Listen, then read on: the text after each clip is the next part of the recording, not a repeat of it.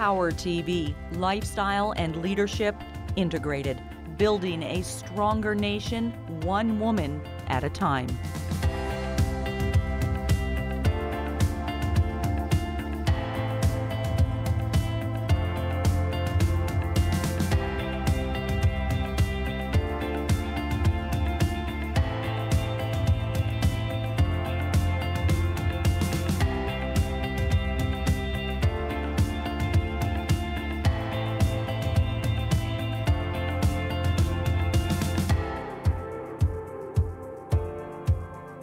Thinking about where my life would be if I hadn't given up the party isn't very inspiring. But then again, it's that vision that keeps me going sometimes. I know how low things can go, but maybe it's from these dark places that writers are born. I'm Kate Bergen. This is PowHER TV. Today, we sit down with award-winning author Susan Juby on how life is more manageable with laughter, comedy as a primary coping mechanism, and strategies to focus on goals, especially if your goal is being a writer. What is the story you can tell in a way that nobody else can tell? Move Me. Jody Jackson, golf and performance coach, connects mind, body, and spirit in the name of competition. Fuel Me. Sherry Strong, food philosopher, chef, and nutritionist, connecting vitality in your food with vitality in the bedroom, fueling your libido. And finally, our note to self, Steely Springham, inspirational conversationalist and coach, brings it all home, moving from inspiration into action. PowHER TV. This is what happens when Canadian women making an impact in sport, business, the arts, and community leadership come together. She's a successful writer with 12 novels to her credit, including The Republic of Dirt, which won the 2016 Leacock Medal for Humor in Writing. Her Alice, I Think series was turned into a 13-part television series for CTV and the Comedy Network. She has a place, and I'm going to get this out correctly, at the table at the Royal Society of Canada's College of New Scholars, Artists and Scientists, and is a teacher of creative writing at Vancouver Island University. Today we are celebrating author, writer Susan Juby. Thank you for being here and sharing this time. I read that you set out to write every kind of book that you ever wanted to read. Have you done that yet? I've come close. So all of my books are comedies, so that's the thread that runs through all of them. But I'm very interested in genre writing, so I like all sorts of different genres. Crime. The one I have missed is horror, so I have to figure out how to write a comedic horror novel. It's certainly been done. And it has to be comedy for you? It's sort of, I've heard it described as similar to cows giving milk. Like, you sort of have a mode, and so that's my mode, is I give comedy. And I do, most of my books have serious elements as well, but they're all, like, comedic is my basic sensibility. So I'm going to try a horror novel, but I've written books with set on farms. I've written, because I'm interested in sort of agricultural comedies. And you love horses. And I've written a horse book. I've got my little horse book out of the way, and I've written a book set in an art school. I love books about art. So those aren't necessarily genres, but they're areas I'm very interested in. So, the Globe and Mail described you as Canada's court jester. How do you take that? Commentary on my fashion sense, maybe. No, it's, I thought that was a great compliment. So I am a comedic writer, and it's great to be appreciated for what you do.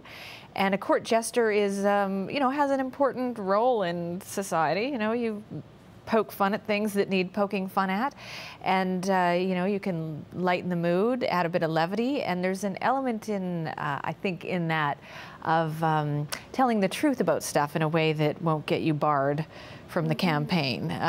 So it is, you know, the emperor has no clothes. Court jesters will point those sorts of things out. So yeah, I thought I was tremendously pleased, and I might get myself a tasseled cap. I don't know. Anything's possible. I think you should. Do you purposely use comedy to get at that truth, and to maybe bring light to things that people keep in the dark? Probably. I think coping has been in my own life one of my primary, or comedy has been one of my primary coping mechanisms. And so I have a sort of a theory that you can get through any kind of difficulty, hardship in your life if you're able to laugh about it. So it's a way of taking control of it. It's a way of putting things in perspective. And it's when I was young, I was very prone to depressive incidents where I would lay on the couch and listen to Nazareth's Love Hurts for many hours at a time. And so my mom's remedy for this problem of mine was to give me funny books, and that's where I developed an absolute passion for funny books, is because they were the thing that would get me, okay, well, I guess I could get off the couch, maybe. You're feeling a little lighter. Absolutely, you feel a little lighter, life feels more manageable, and it's just a break. I mean, life can be sort of grindingly stressful, and comedy's a way to just have some relief. Yeah. You tried a short while at a career in fashion design, and I know that there's more layers to this question than there might seem at first, but what happened to that? How did you know that that wasn't right for you? Well, it's so I have always been really interested in clothes. I went to school, grew up in Smithers, BC, and I went off to school in Toronto to study fashion design, and my ultimate goal was to become a costume designer for film and TV. But I was 20 years old, having lots of personal problems, really, really serious personal problems. You're in recovery. Yes, I'm in recovery, and so at that time, I was just, I was not doing well. I wasn't going to get through any program. But the other thing that I noticed, and I had to be honest about it, is that I didn't have the passion for fashion, if you'll forgive the rhyme, that some of my the other students had. And so they would, they would work late, and they were really, I liked fashion because of what it told me about people. I thought, oh, that's an interesting way to reflect this, and what an amazing, this person's demonstrating identity through this outfit. But they had a much more thoroughgoing love of it. So what I do now is I write about people, and part of how I, create a character is I think about how they've dressed, how they've chosen their clothes, what it says about them, all those kinds of things. So it is, and people want to experiment with, interests, passions, whatever it happens to be. It's all worthwhile stuff. I'm not sorry that I spent a whole bunch of money that way. Okay, more with Susan Juby when we come back.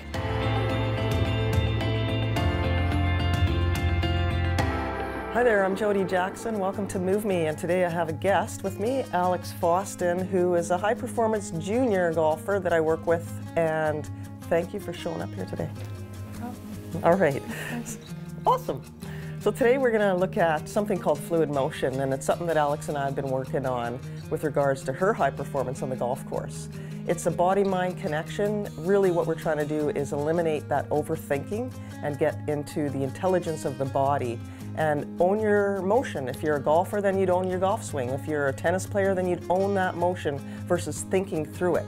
So the first thing we're going to do here, Alex, is a little experiment to check to see if we're able to just connect an intention with the body intelligence. So let's grab these beautiful little implements that we have here, and let's just start with maybe moving it up and down, north and south, up that. There we go. So you can see that we're not really moving our hands too much, we're just anchoring our elbows here, and without thinking too much about it, we just set the intention, and these keys and the divot tool just started moving. So you name the next direction. Which way do you want to go? Okay, counterclockwise. Set the intention, and see that just simply start reversing. Wow, look at how quick you are. So you see how that when you set that intention, the body takes over and we get our thinking mind, which is essentially our prefrontal cortex, out of the way. So the intention that we set is to hit a particular golf shot. Now this signal travels in this direction straight to the motor system. You saw it here when we were working with the example on the wheel. However, if something else perceives that they need to get involved, which is our prefrontal cortex, and interferes with that signal, saying, watch the angle, let your wrist joint, make sure you transfer your weight. This is the CEO, our discriminating intellect. And when this gets involved and interrupts that signal, we're in trouble, and we no longer have that lovely fluid motion and that immediate mind-body connection. All right, so today we talked a little bit about high performance and how to create that fluid motion. A lot of people call it the zone. It's great for sport, of course, but there's also other things in life where you want to be really present, not overthinking. I know when you drove here today, did you think about your ankle joint when you were pressing your pedal on the car? No. So when we overthink things, we get ourselves in the way. I'm asking you to just set your intention and allow that body intelligence to show up. High performance, fluid motion, it can be yours with trusting that body-mind connection. Good luck.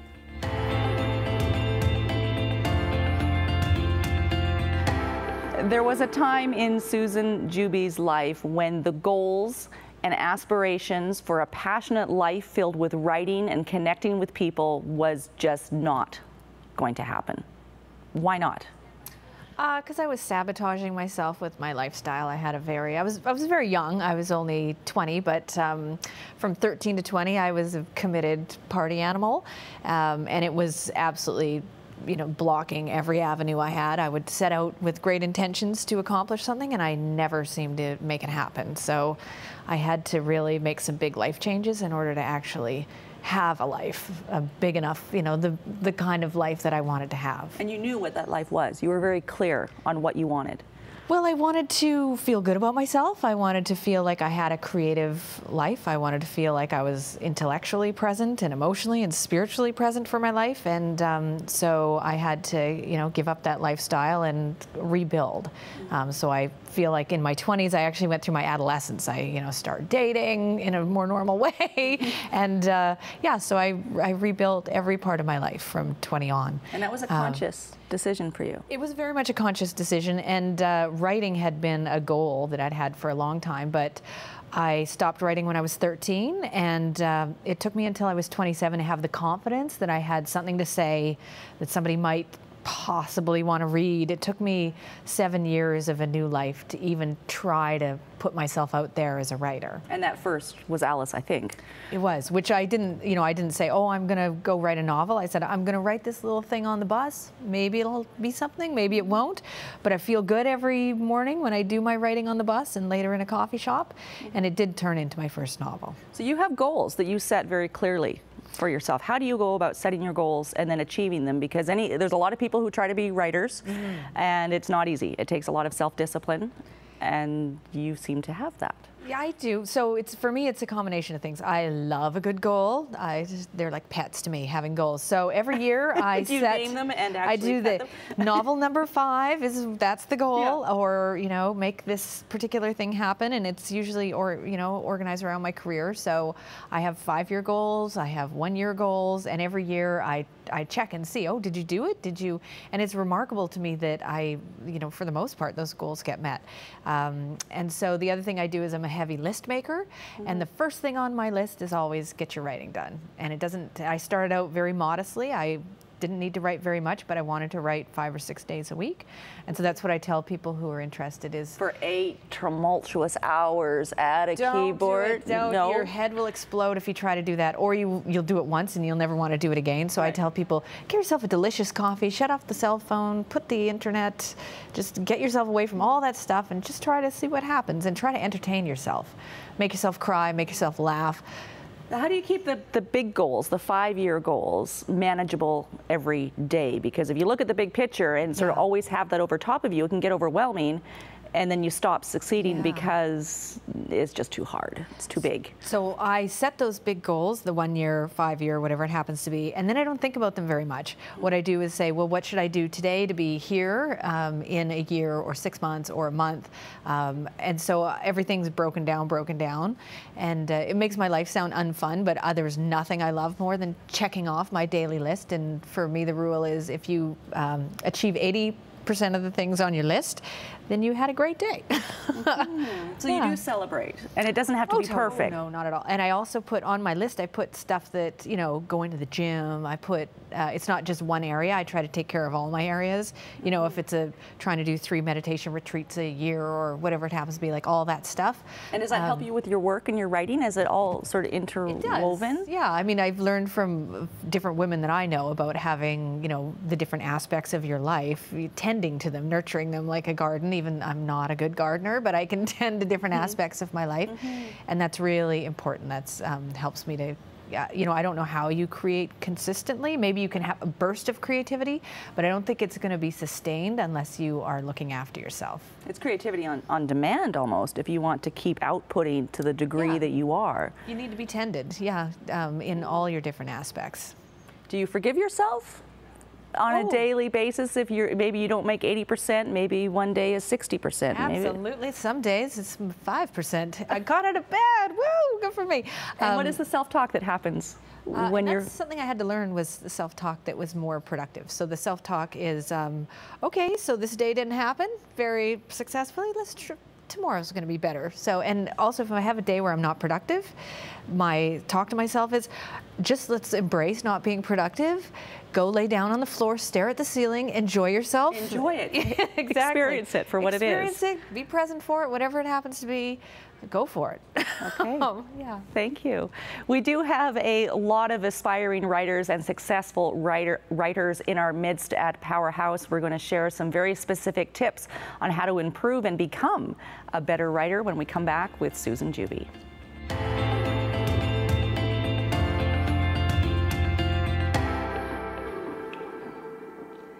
And when I get that feeling, I got sexual healing.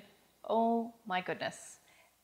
Singing's not part of my sexual healing, just so you know. But we are talking about something that most of us are very interested in, and that is sex.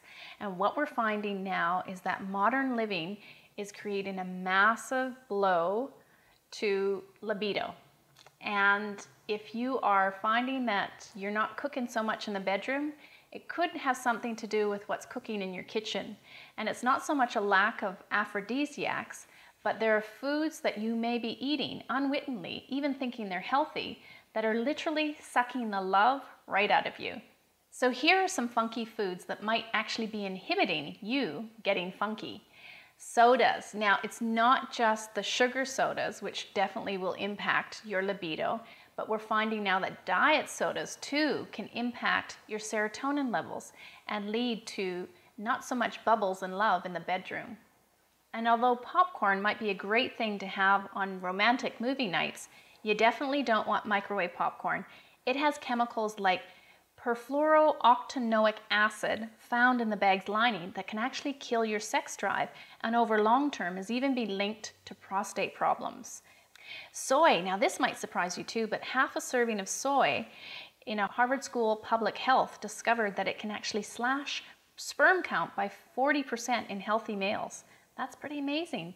Cheese too, if it's loaded with synthetic hormones, which means if it's not a natural cow, it's going to mess with both estrogen and testosterone in males.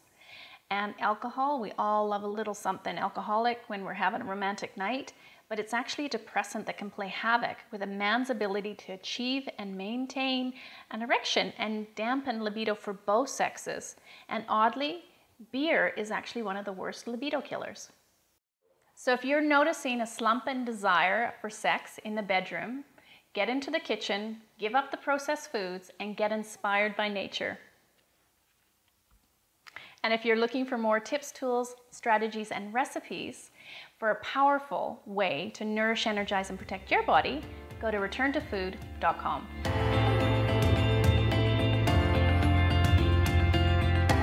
The ducks.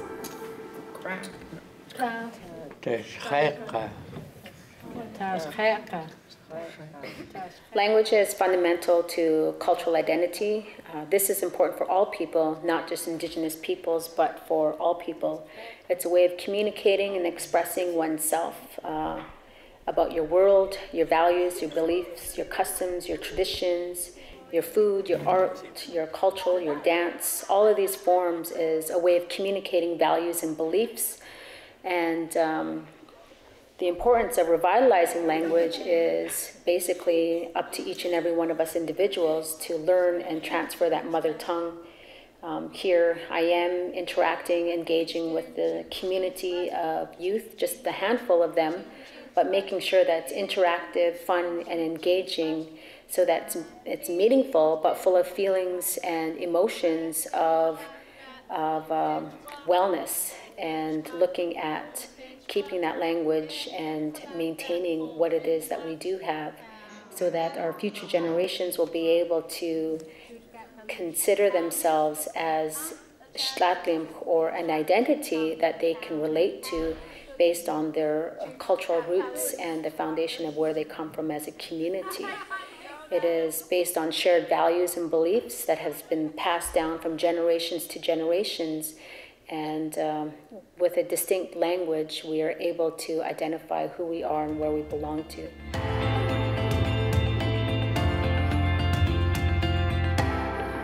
Many of us aspire to be successful, intriguing, interesting, creative writers telling our story. My first novel was published when I was, I believe, about 5.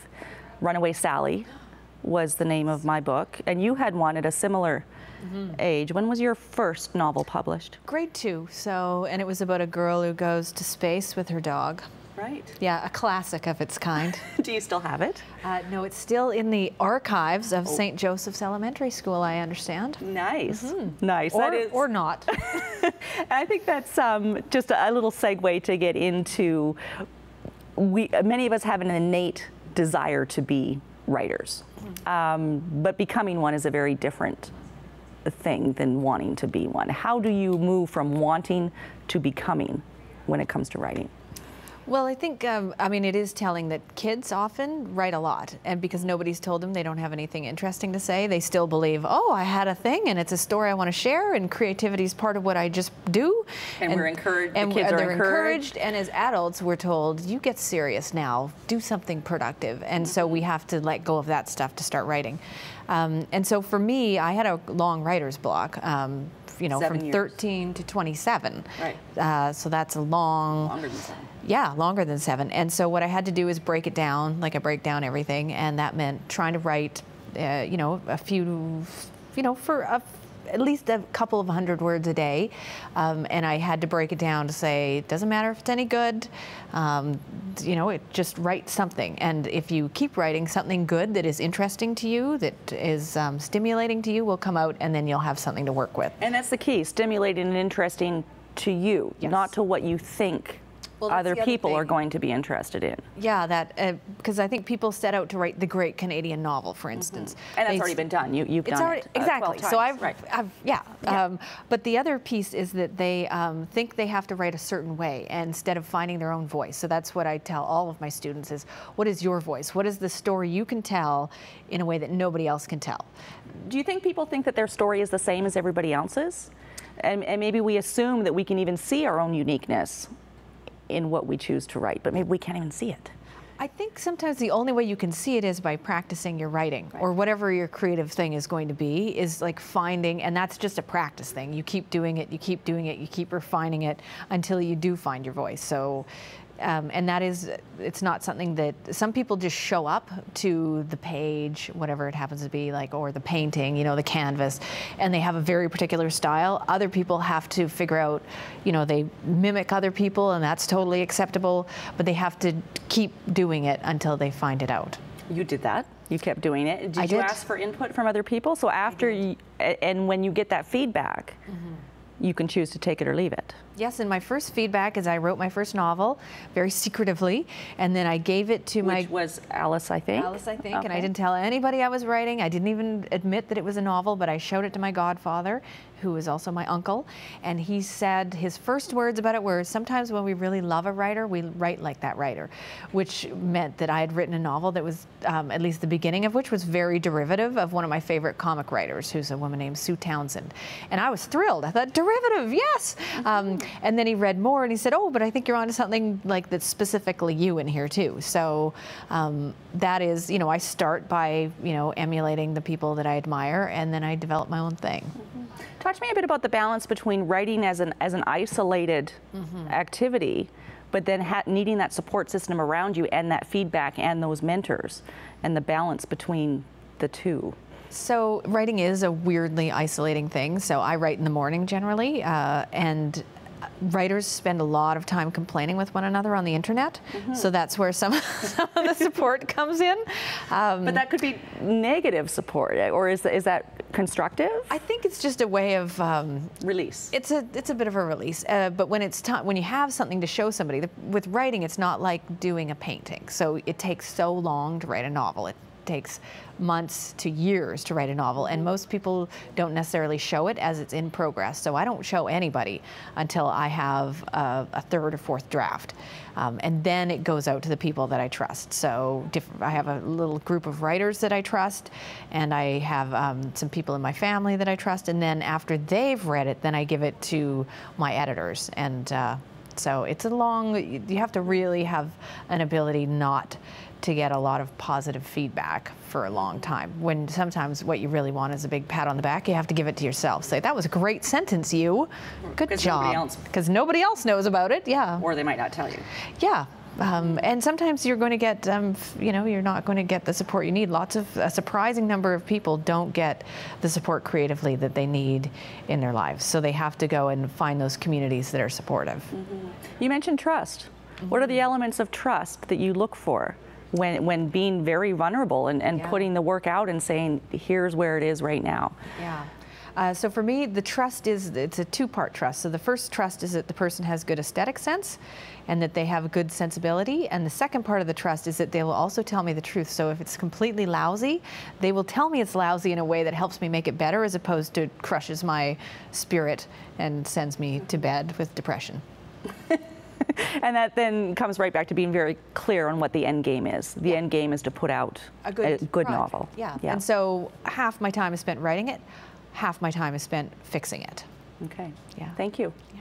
Maybe you'll write a novel about this experience one day. Absolutely. We'll become one of the characters in your books. Yes. So we're going to ask you to read us an affirmation from the turtle.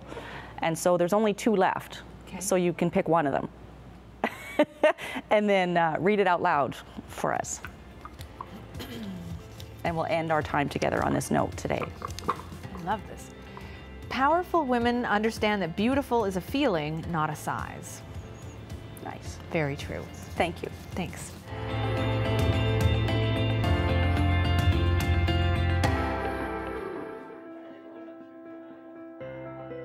When we were kids, creativity flourished. Laughter came easy, and we somehow knew anything was possible. And it was our imagination that was our strongest tool and our most trusted ally. We thrived in color and in laughter. And then, somewhere along the way, we got serious. Life, it got in the way. And so too did the needs of others.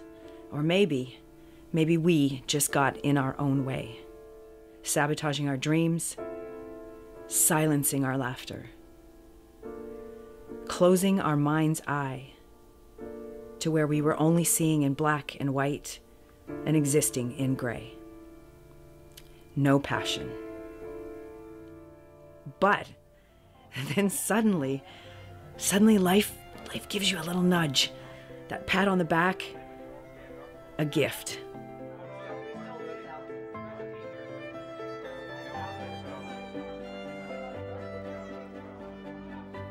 Laughter ignites a small flame of passion. Self-talk becomes productive and far more forgiving. You find a voice and you celebrate daily all of your triumphs. You pat yourself on the back and you color laughter back into your life.